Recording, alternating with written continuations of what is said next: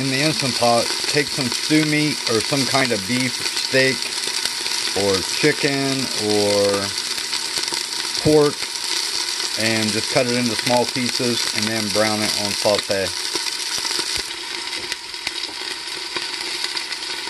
Next, you're going to take a packet of Lipton beefy onion I use for beef. They have one also that's got a chicken flavor. I don't know if they got one for pork or not, but either the chicken or the beef will also work for pork.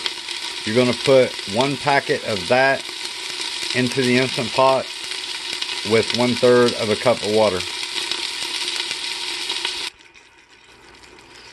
After you add the Lipton packet and the water, this is what it looks like. Next, you're going to add baby potatoes.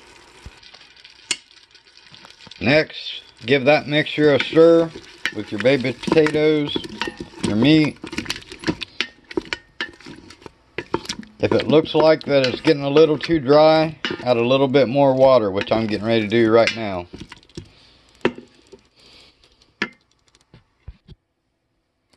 Next, add you some mixed vegetables. I just used a cauliflower, broccoli, carrots.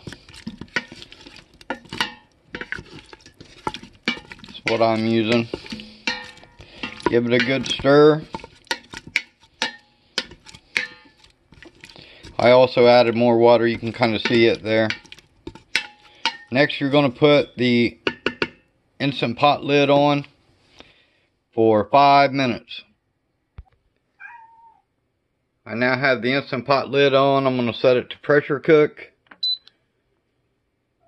4 or 5 minutes is good. Actually, I think I'm only going to do 4 minutes because this is really just like a serving for one. Really, you just got to make sure that your potatoes are cooked all the way through. So 4 minutes, we'll see what it's like. You could also take one of your stands if you have one, and I do this sometimes, and one of your pans. You could actually put this in the Instant Pot over top of the meat and vegetables, and then you can add an equal amount of rice and water. So half cup rice, half cup water, 1 cup rice, 1 cup of water if it's more than one person, and just leave it on for the same amount of time. But I'm going to skip the rice today and just do the beef with the soup mixture and the vegetables.